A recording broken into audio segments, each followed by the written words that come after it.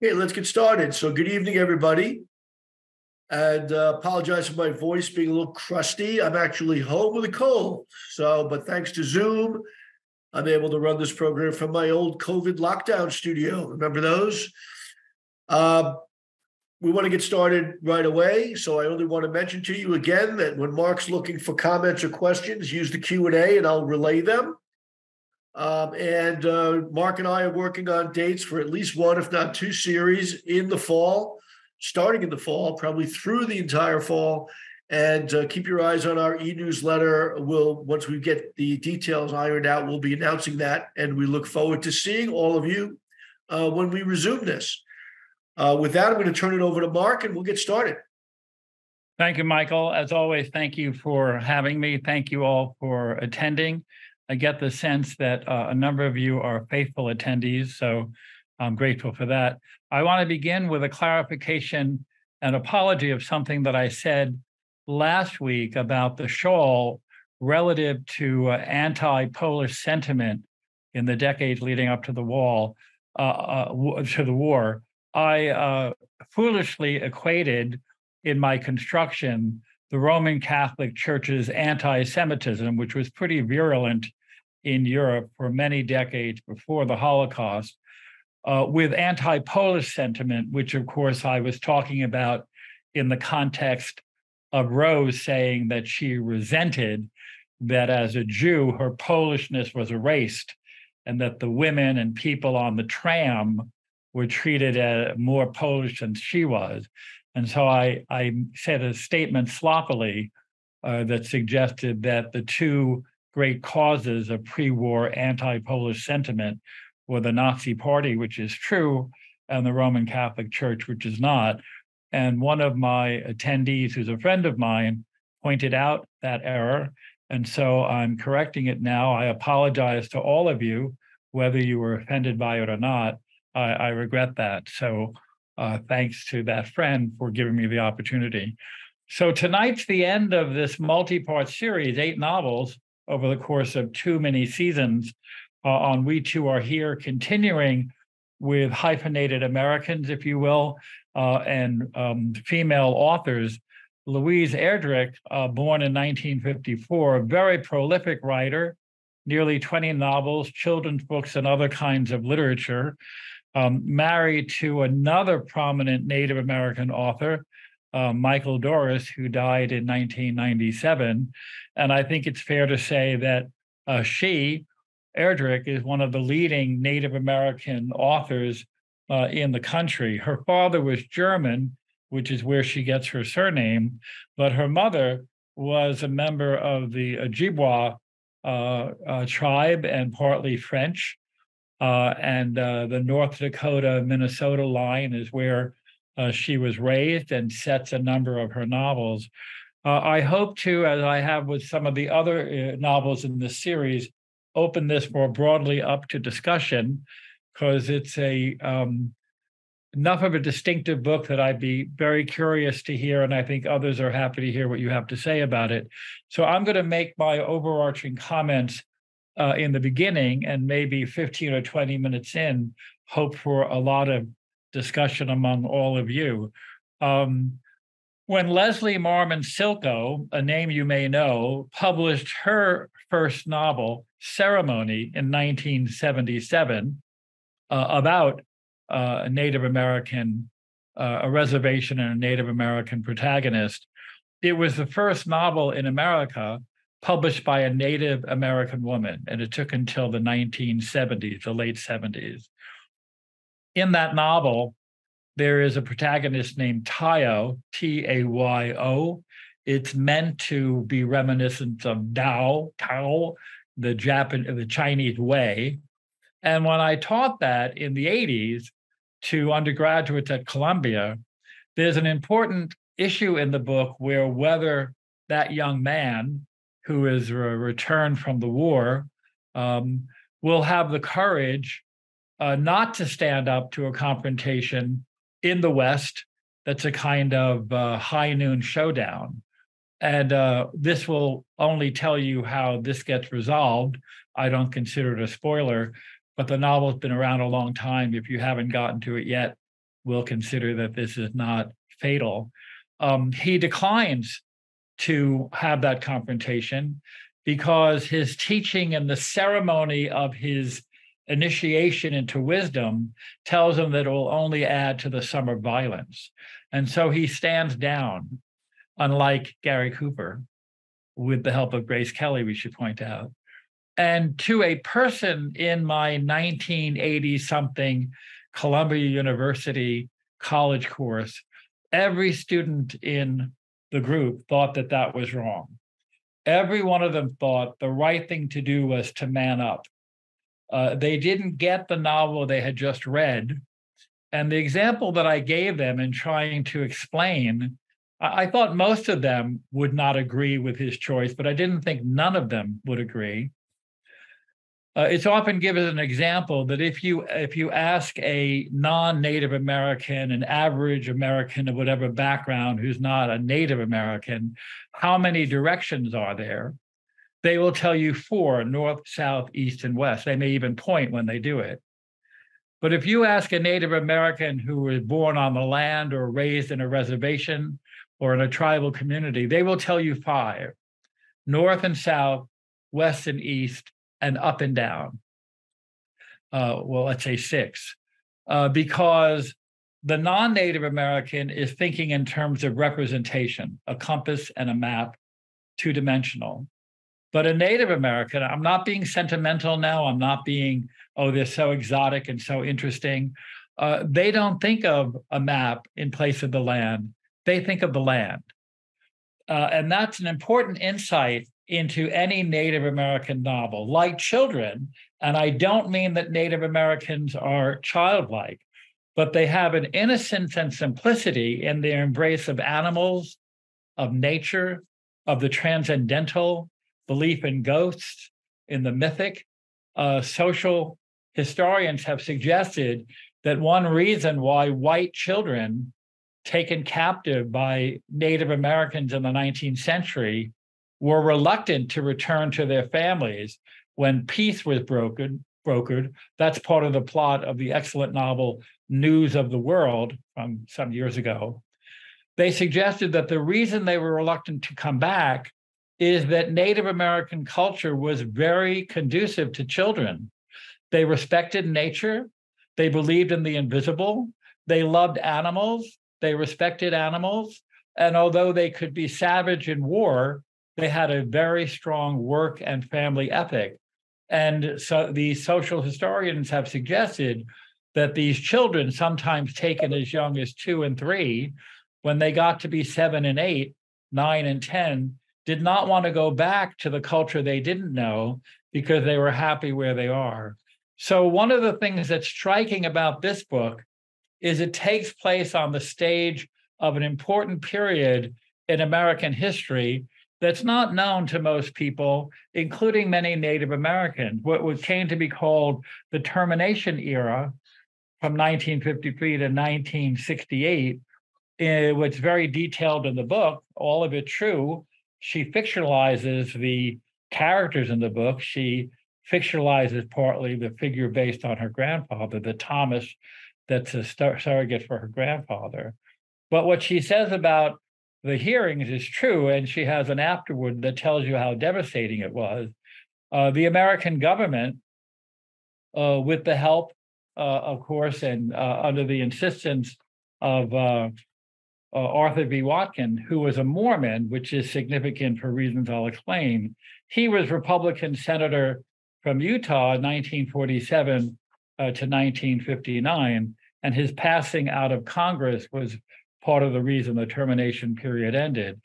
But what the American government basically did is say, we're going to do you Indians a favor and make you white people. We're going to remove any of the markers that demote you from full American citizenship. And the cost of that is we're going to relocate you to cities so you can learn how to make a good living. We're going to send your children to white schools that don't teach Native American culture. Oh, and by the way, the land that we said would be respected under the various treaties we've had with you, that's no longer yours. That's for us to worry about. And they called it termination. And as you know from the novel, that's the kind of thing like the notion that the Chinese government sends you to a re-education camp, which of course is not re-educating you, it's erasing you.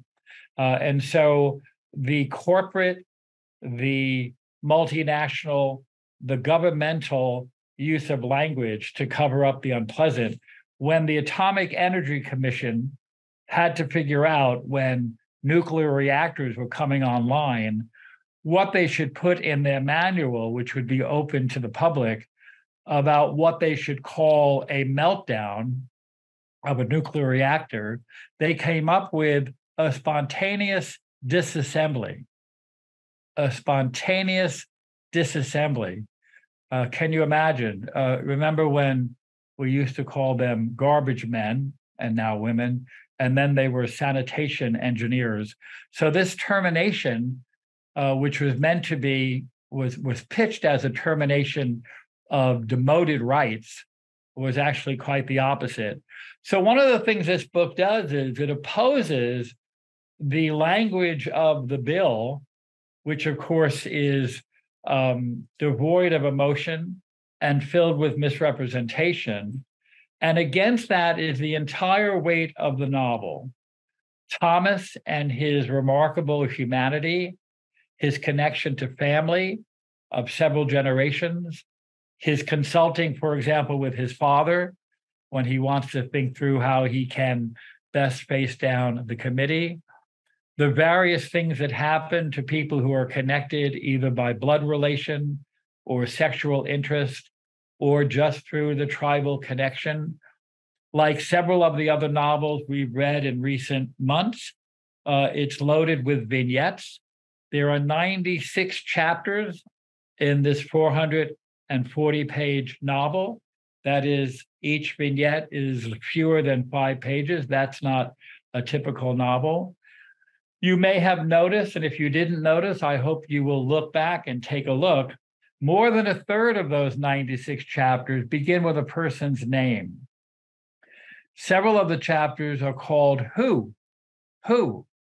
And you may remember that one of the things that Thomas wants to know when he decides that he has to oppose the bill is who was in charge of it? Whose bill is it? Because Thomas works in a world of persons, not just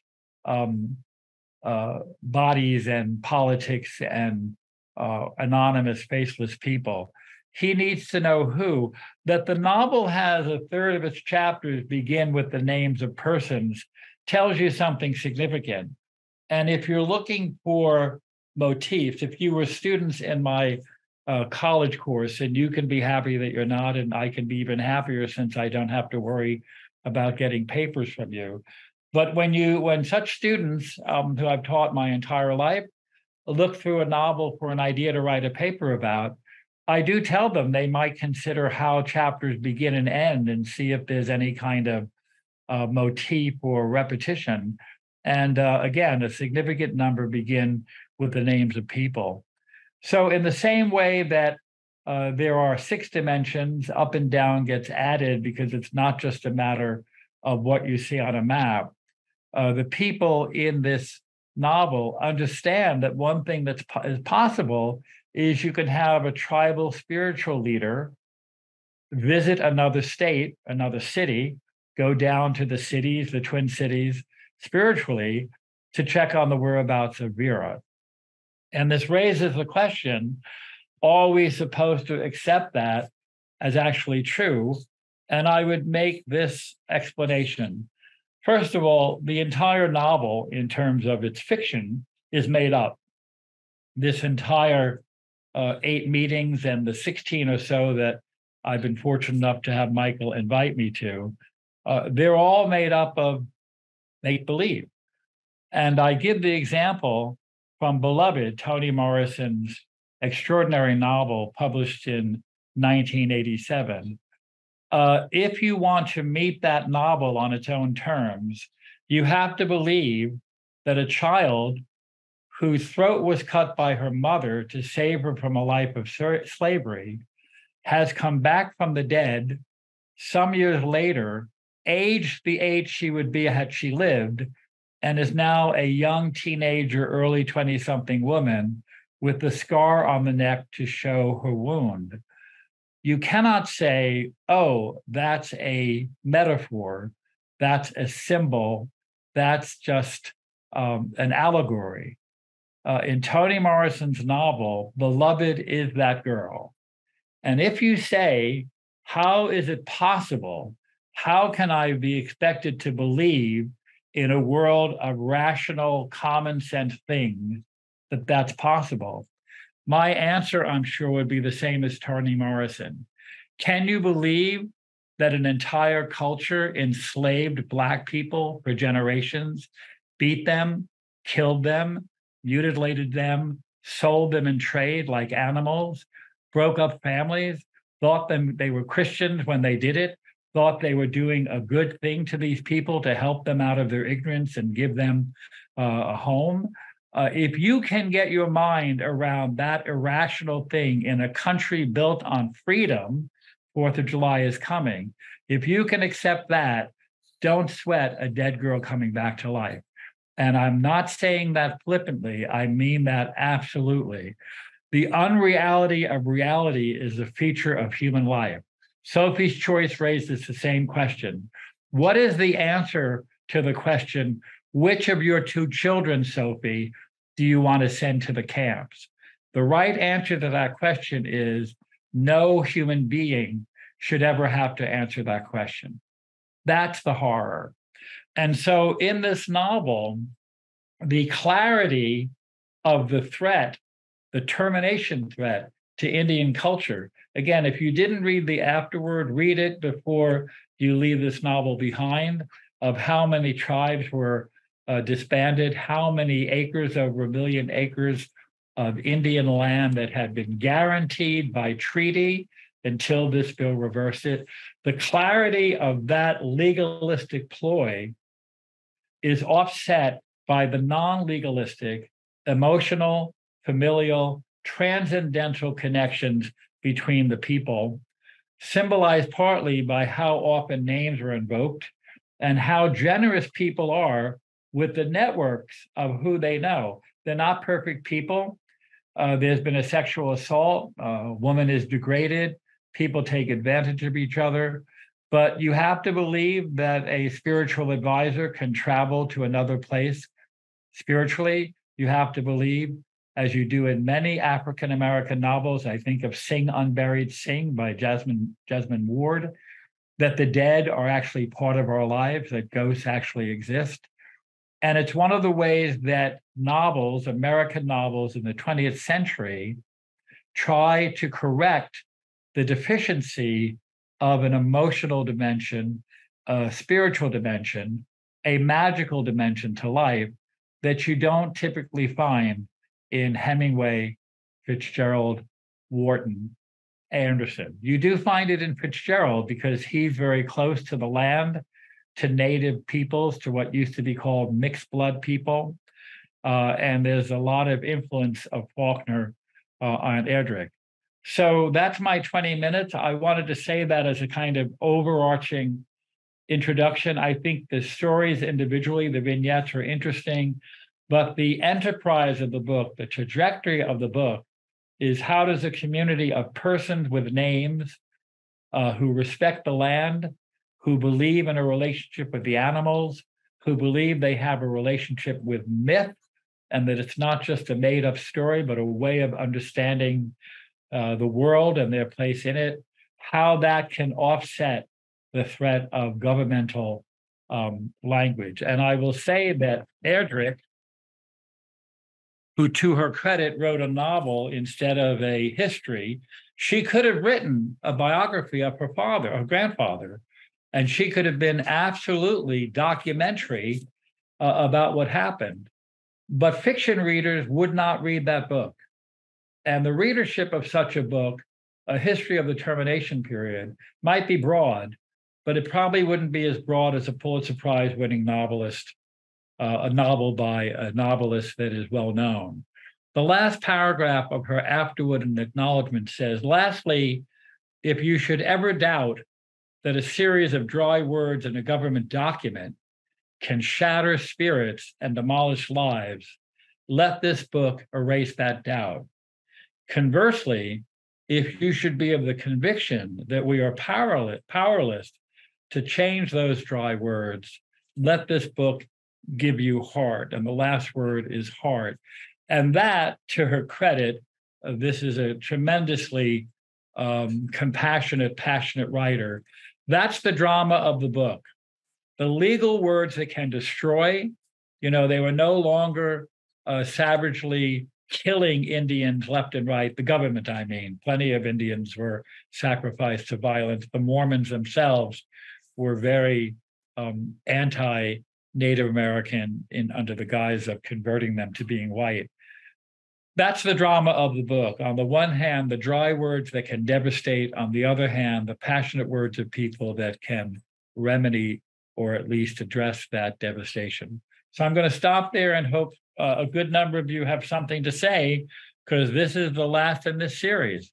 Whatever I do coming back, when Michael decides to have me, we won't be doing a continuation of this series, I don't expect. Michael, I leave it to you to be the MC. Crusty voice and all. I think it gives you character, Michael. Okay, we've got one. The theme underlying this book is startling to me today, and I mean 6/29/23, when the Supreme Court has just today, in large part, undermined the country's affirmative action initiative in place for 60 years. What a coincidence. I realize this is a thin analogy, but it really struck me while you were speaking. Yeah, I want to say I was very aware when I was preparing this book over the last few days that decision was going to come out today. I suspected, like many people, it would be what it is.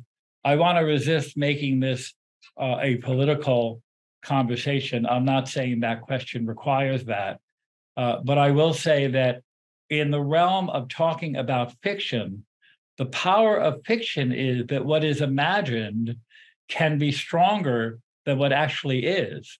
That line, that single short sentence by Jane Welsh Carlyle, I too am here, at the end of a letter to a friend, to say my husband's famous and a man, and he will be a great man that will live in the annals of history.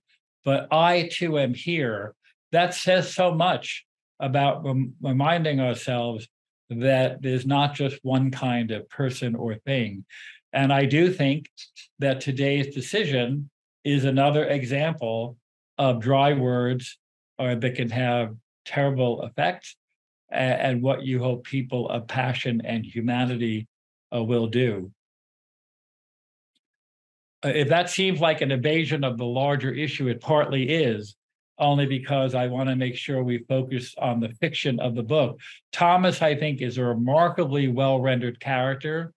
I always have great respect for authors who make fiction of characters that are very close to them, in this case, her own relative, and are able to do it without making him overly sentimental, keeping close to the facts, his relationship with family members, his nickname, the fact that he had a stroke and started to lose some of his memory and power of speech, the fact that he was a night watchman, and all that suggests about security and attentiveness and faithfulness and being on duty. At one point, Patrice takes the axe when she thinks her father is going to come, not knowing that he's dead, and says, "I'll be the night watchman." And she's channeling Thomas in saying, "I will be the defender." And the night watchman there is something so much more than the kind of movie stereotype of the overweight fellow. It's never a woman who is not particularly attentive and makes his rounds kind of like a drone. Thomas is sitting there thinking about his life, what's happening, and writing birthday cards to family members, underlining certain words in the pre-printed cards and adding additional messages of his own. It's a lovely, lovely ending. Okay, so we've got the Q&A box open, folks. If anybody's got any other comments to make, while we're waiting for that, I'll just mention one thing that struck me in your intro part of your comments, Mark, about the number of directions that Native Americans will tell you. And I think it has something to do also with, when you think of north, south, east, west, it's very much pragmatically viewing a map of how to go from here to there. Whereas when you incorporate up and down, it's much more evocative of a person who is thinking of their place in the world, which sort of the way an astronaut would think of where they were when they were out in space, that you're moving in more directions than just on a flat road network. Right. Also, the person who is aware of up and down is sensitive to the fact that if you're asking for directions, you want to go somewhere.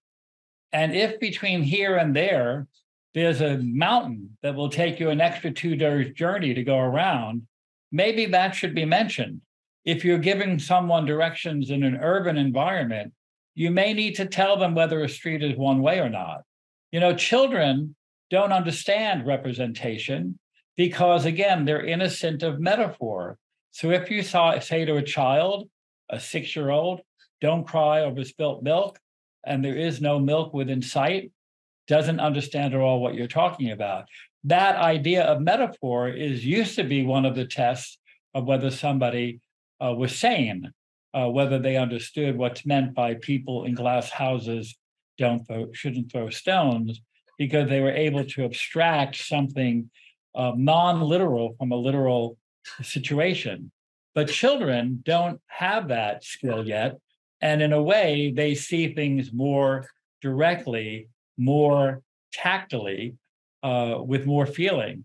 And I don't want to be misunderstood. I'm not suggesting that this primitive quality of Native Americans makes them childlike. I think that's a problem when people think that other cultures are endearing or exotic, or say that thing again. Isn't that so cute how they have all these metaphorical words for things? Well, we talk about sitting at the head of the table, or footing a bill, or shouldering a burden.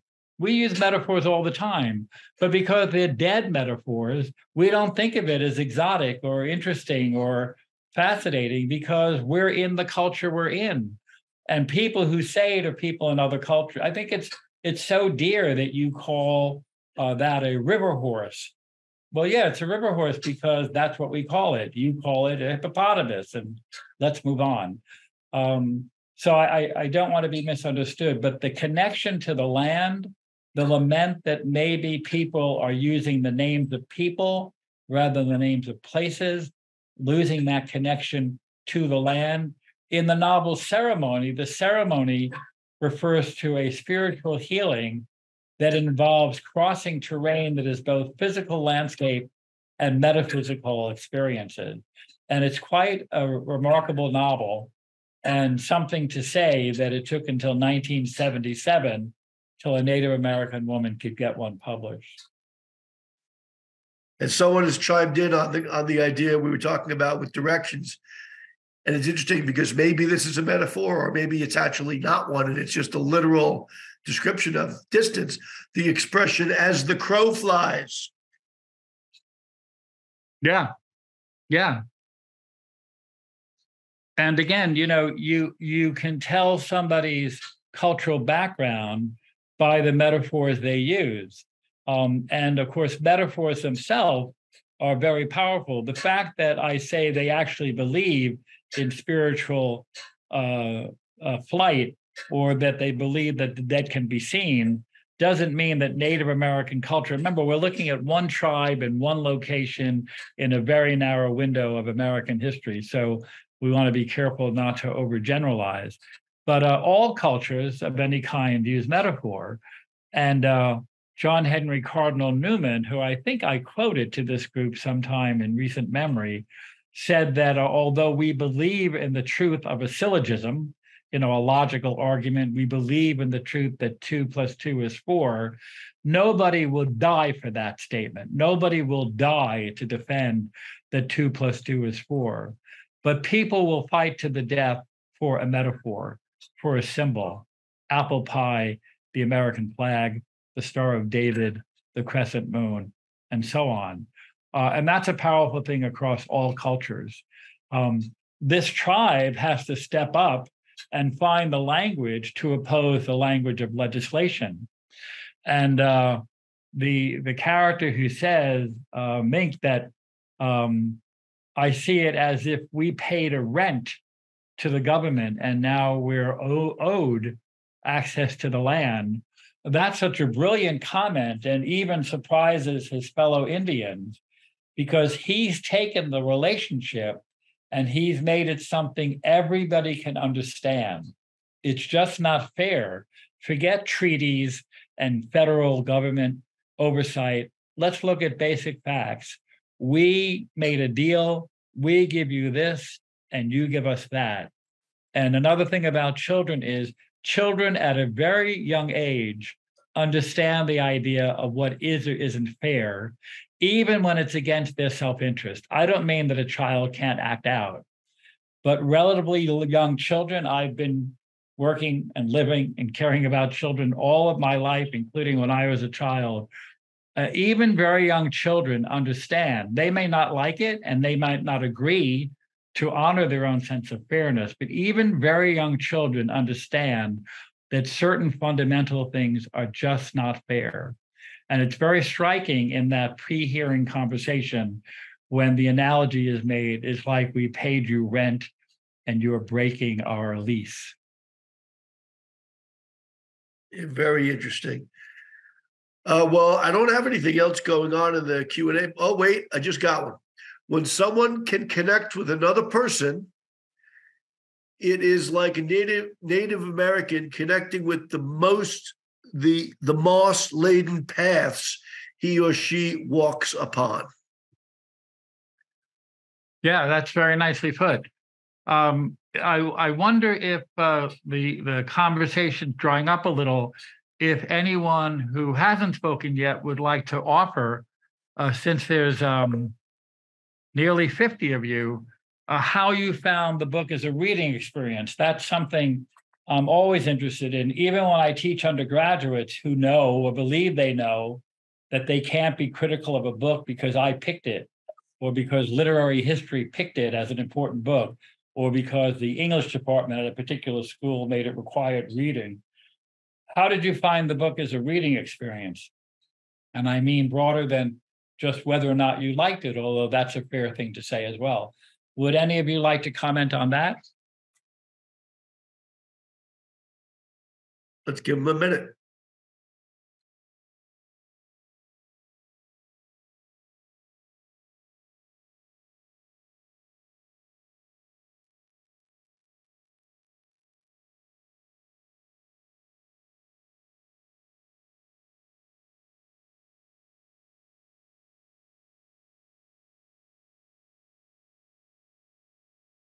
So as we wait, the last two chapters, and again, I numbered them because I have time on my hands, are the 95th and 96th chapter. The 95th is called Roderick, and the 96th is called Thomas. And we know about their relationship. Surviving his stroke, Thomas is having trouble with certain words and has to find other ways to say it, wonders whether he's going back to something infantile. He wonders if he's going to forget his name, and then he remembers his otter name. His name, would there be a time when he wouldn't know himself? I'm going to read the last two paragraphs while we wait for more input. The bones tipped and staggered, assembling into forms, and took on shaggy flesh. He's having a vision of global destruction. The grass rippled and billowed like a green robe, and animals crossed vast and vaster numbers. The earth trembled in a serpentine rush, blew away, and vanished into the sky. We should remember that people at this point in American history are living with the bomb, capital B. Thomas remembered the jelly bun in his lunchbox. Now, that's a transition that seems almost comic, right? To go from this notion of atomic destruction or maybe providential destruction to remembering the jelly bun in his lunchbox. Rose had made the coffee hot and strong. He shook his head, wiped his eyes, settled back into his task, underlining words in the birthday wishes and adding his own greetings, forming his letters with precision until it was time again to punch his card and make the last round of the night. So, dutiful to his appetite, dutiful to his family, and dutiful to his professional obligation. There's a line in Twelfth Night, my favorite Shakespeare comedy, where one of the characters says of Malvolio, who is the Puritan, the person who fills the role of what literary critics called the denier of festivities. He's the one who doesn't want people to have too much fun. H.L. Mencken said that, I think he said it at Baptist, that the fear is that somewhere someone's having a good time, that they live in fear that people are having fun. So one of the characters whose name is Toby Belch, you can imagine what his appetite gives him, says to Malvolio, whose name is, of course, ill will, Malvolio, dost thou think because thou art virtuous, there should be no more cakes and ale? Do you think because you're a serious person, a moral person, other people aren't going to have fun? That ending, where he has a vision, which if it were a different novel, could be a downer of an ending, of imagining a destruction that I'm sure is infused by the fact that Thomas in his day, the 1950s, is living under the shadow of the bomb. When Faulkner gave his Nobel Prize acceptance speech, he focused on the fact that how can we write fiction under the shadow of the bomb? He answered that question in his speech, which is available online. But it was a big deal. And those of us who lived in that period, when we were counseled to hide under desks in case there was a nuclear blast, when we'd all be melted to putty, but they did the best they can. Think about Dr. Strangelove, that it could go from that image of destruction to the jelly donuts. Just because there's a fear of the bomb doesn't mean there won't be jelly donuts and hot coffee. And then the very quiet homage to his being a person of family obligations and his professional obligations. Any business yet, Michael? I've got one here. Patricia, who says, I wasn't always sure where the book was going. It struck me as rather miscellaneous until well along in the story. Yeah. And if that person's willing to say more, how did they like not knowing where they were going? How did you feel about being disoriented, let's say?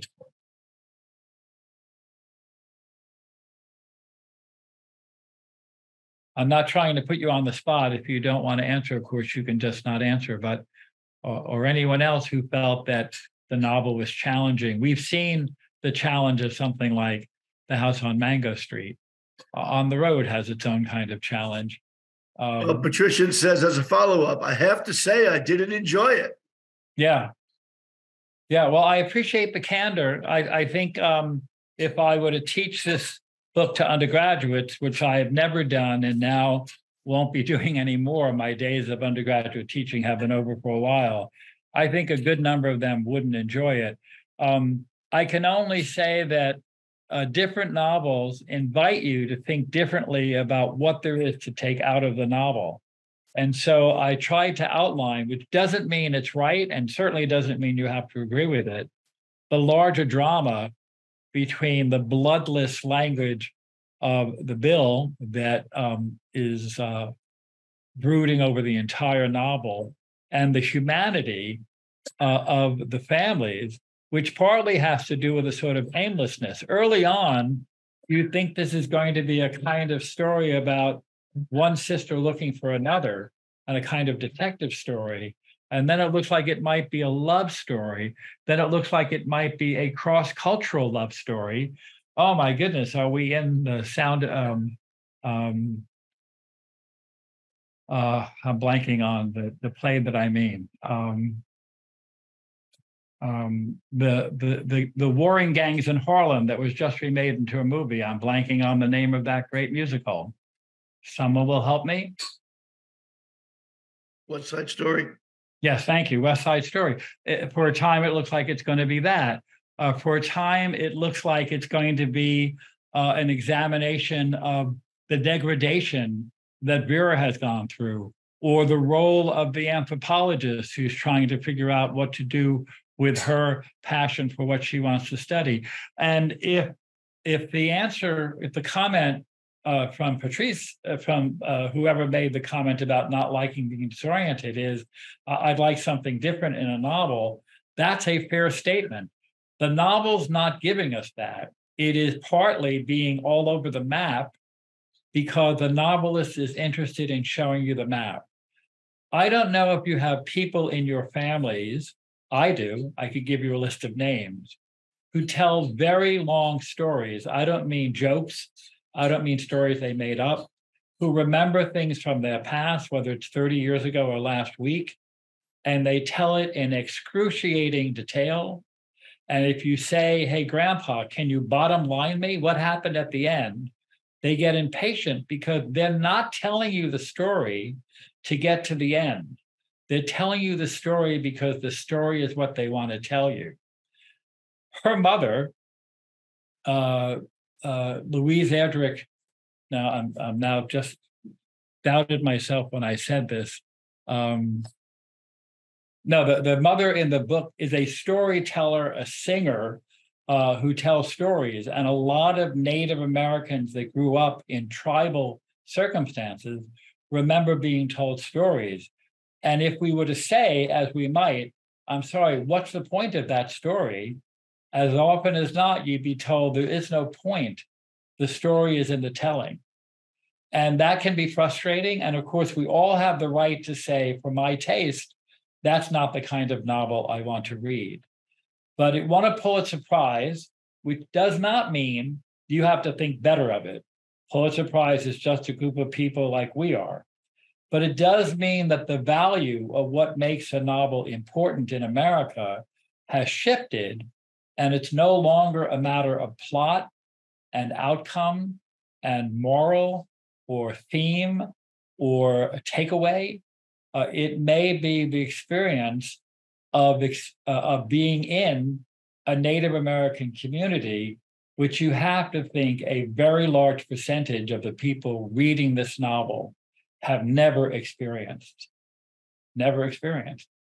And not even on the screen. You know, you've never seen High Noon. Someone tells you High Noon is a great movie. I mentioned that earlier in the sense of a showdown. And you see High Noon and you think, I was never a big fan of Westerns. And while you watch it, you realize, you know, I've seen a lot of Westerns in my life, TV and movies. You can't get away from Westerns in America. And I've seen a lot of romantic comedies and a lot of this and that. How many people have experienced on TV, in the theater, in movies, slice of life Native American drama?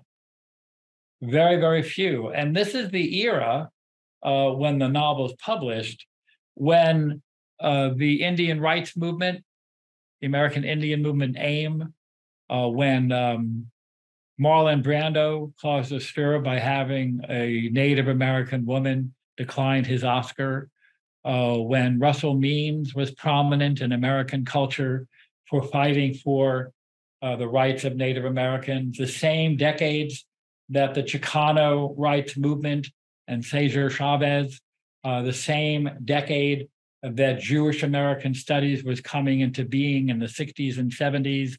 And you could have on Broadway a Jewish play like Fiddler on the Roof, which you could not have imagined being on Broadway in the 30s or 40s, even though Broadway is populated, certainly financially, with people of Jewish backgrounds. It wasn't thought to be something that the American public would want. And how many people who wouldn't know a Jew if they ran over one got sentimental in listening to Is This the Little Boy I Carried, watching Fiddler on the Roof. And around the same time, Cabaret, a much darker musical, came out, which also took a nod at the Jewish American experience that never made it into popular culture before the 70s. In universities in the 60s and 70s, departments started to pop up that were African American, Chinese American, eventually Jewish American, Jewish studies in American universities that had an Anglo background. That sea shift is happening, sea change is happening in the 60s and 70s, around the time some of these books are being published. Again, Leslie Marmon's Ceremony, A Watershed, 1977. That's another book that challenges you to the patience to read a book that's not written in the conventional narrative of American fiction. But, Faulkner was doing it first. And when I have people say to me, really classic novels have a clarity and they run by a kind of rule, I point out to them that most people agree that the first novel in the Western world was Don Quixote. And that's 16th century. And Don Quixote is a wacky book. If you want to talk a book about not knowing where you're going and about the story as its own point and not the end of the story, the first novel is a novel that is, for lack of a better term, absolutely wacky, brilliant and moving, but it doesn't fit the model, which didn't exist yet, of what we come to think of as a great novel. That's a great point. And the key thing about Don Quixote is the I'm sure you'll agree with me. The translation that you read of it is absolutely crucial, because some of the translations that came out led people to view the book as dry and boring and not interesting. And then there are other translations which turn it into an absolutely hilarious, crazy novel. Yeah. And complete with, part two, where the characters are talking about themselves as characters in the previous novel. It's an absolutely wild book. So let me say, and this is not a digression, although it may seem to be, the mistake that happened with translators of Don Quixote, it was very early on recognized as an international masterpiece. And when later translators translated it, because Don Quixote was published in the 16th century in Spanish that was Renaissance Spanish, many translators into English kept the Renaissance quality and gave it the feel as if you were reading a Shakespeare play, the thy and thou and hath and whither goest and all of that. And what they lost sight of was, to the people who were reading it in Cervantes' day, it was contemporary. And so if you want to translate Don Quixote to a 20th century reader, or now a 21st century reader, you shouldn't be translating it into Renaissance English. And the best translations are translations that make it contemporaneous with their own language. That's the idea, that sometimes you have to change something to keep it the same. A remarkable book, I recommend it. Great. That's great. So for the next 3 or 4 months. Okay. Don't twist my arm. I love that book. Okay, so here's another comment question. What significance of this model, a story, a journey without a big splashy ending, do you think is related to the fact that this was written by a woman? Yeah. So that question poses its own questions. That is, I don't know if the person who posed that question has their own answer. The stereotypical, which doesn't mean it's necessarily wrong, answer would be, historically in culture, women are much more interested in relationships than outcomes. John Updike, who is one of my favorite writers, but not for his novels, which I don't much care for, but for his short stories and especially his criticism and book reviews. He said in one of his book reviews, if life is a forest, women are the trees, that it's women who keep life going in being not just mothers and grandmothers to children. They have that advantage, that is, children come out of them. And whether you believe there's actually a biological imperative for mothers to take care of their children, I'm not going to debate that. It is true that most people in most cultures would agree that the mother has a closer bond to the child. For one thing, the mother is always or almost always known, and the father is not. That's why Jewish tradition, the child follows the Jewishness of the mother, because that can be known and the father's identity can be a surmise, at least before DNA testing. It is generally true, certainly in American society, that women are more interested in relationships rather than outcomes. In fact, for generations, literary critics talked without any irony or self-consciousness about novels having a female plot as compared to a male plot.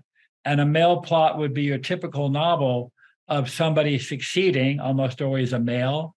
Sometimes it's called a picaresque novel, a kind of outlaw or wanderer like Robin Hood or Huckleberry Finn or the Lone Ranger. All those men have the adventures of Robin Hood, the adventures of the Lone Ranger, of Huckleberry Finn.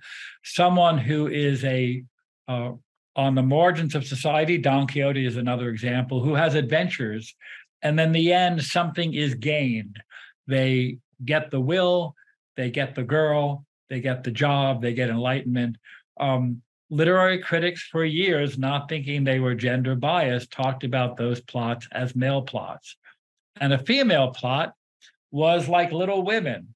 Oh, I kept my relationship with my sister strong despite marriages and career opportunities. And they made that distinction. And Bronte came along and wrote Jane Eyre. And Jane Eyre is a novel of education, an initiation novel of a young woman rather than a young man. She comes into money. She declines a person who wants to marry her because he's lied to her. And she decides later on that she's going to marry him. And she says famously near the end of the novel, "Reader, I married him," which is to say, reader, I married him. She does the choosing. That's the middle of the 19th century, when in Victorian England, women's status was remarkably low, despite the fact that the nearly longest serving monarch was on the throne, a very powerful figure of both power and maternity in Queen Victoria. But women's status took a hit in the Victorian period when men started having complete control of their wives' body. You see 18th century fashions in England, and women have necklines that may not show cleavage, but show part of their neck and upper breast. In the 19th century in England, the latter 19th century, up to the collar, down to the wrist. Children wore pantaloons, babies that went down to their ankles because you wouldn't want a man to see an infant baby naked calf. Seriously, you know what a Queen Anne desk looks like with its shapely leg. 18th century English furniture did not favor table coverings. Wood was very clean. You could see all the legs of a table. Think of a Victorian drawing room. Everything has a cover. You have a heavily upholstered sofa. You have some antimacassars on it. You have a throw rug thrown on it. You have a room overpacked with stuff, maybe a 6-foot-high tree in the drawing room. You had women, again, covered up from neck to ankle because their bodies became a battleground for respectability. And what happened in the 19th century is respectable people, the middle class, took dominance.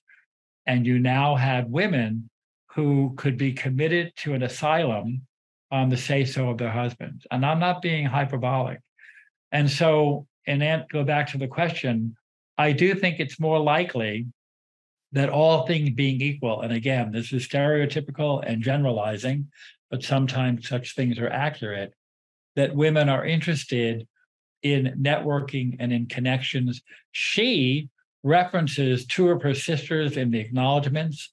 She writes this book about her own grandfather. She is clearly deeply committed, not just to her family and her tribe, but to Native American peoples. And you don't typically see that in non-ethnic literature, I'll call it. People love their families, even if they don't have an ethnicity that shows up on the Census Bureau. Even so-called WASPs can love their family, love their people, love the land. But it's not the way it typically plays out in our imaginations. Got it. I want to say, by way of wrapping up, that I was very grateful to Michael when I asked him back in the spring if we could reset where the series was going. I was going where it was going partly because of my own momentum. I don't mean that I had to rein Michael in, but Michael was rightly thinking, oh, we're eventually going to get to Philip Roth and Malamud and Updike and other writers. We're going to get into the 70s and 80s. And when I looked over what I had done, all proud of it, absolutely, I thought, let's get away from the shadow of the great American novel. Let's add more women. And let's remember just how diverse communities are. And the tricky thing is the books you read in high school and college, the books that the administration, as it were, the educational system tells you are the important books, that shapes your view of what reality is. We know reality partly through its representation. And if you only hear male voices talking about male outcomes, the reason why none of my students in that Columbia class thought that Teo was right to refuse to fight these bullies was because they had been bred on stories in which a person stands up and confronts his opposition, often a male facing a male, often through violence, and they're not used to the way being to just back down. And that's why there is that pun on his name, Tayo, T-A-Y-O, that he's learned the way through the ceremony, through the cure, that violence only adds to violence. So I look forward to the next thing we're doing, which is to be announced. Michael's going to work on dates. I will be back, and I will be retired from Yale as of this time tomorrow.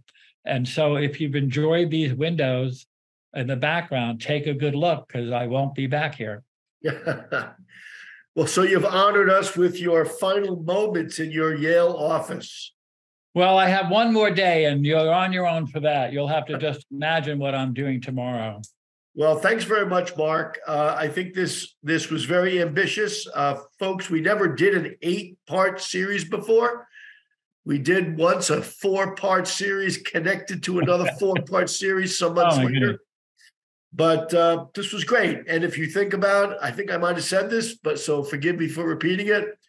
But 8 weeks is, as I remember going to college, that's 2/3 of a semester of an English literature class. And most of the books that we covered, I had not read, and some of them I had not heard of. So I hope you had the same experience of being exposed to some of these things that maybe you'd never heard of or never had a chance to read before. So we're as Mark said, we're certainly having him back. We're putting it together right now, and we look forward to seeing you when we pick this up after the summer. And before long, so the day will come when I will actually be on the grounds of the Wilton Library, because we're going to do something someday that's not going to be put to a vote. I'm going to be there, and if you want to see me, you got to show up. That day is coming. Yes, that's also on the agenda. Enjoy the summer, everybody. Happy 4th of July, and I hope you all stay healthy and well. Thank you. Thank you, Michael. Get better. Thanks, Mark. Everybody have a good 4th and a good summer. We'll see you all again soon.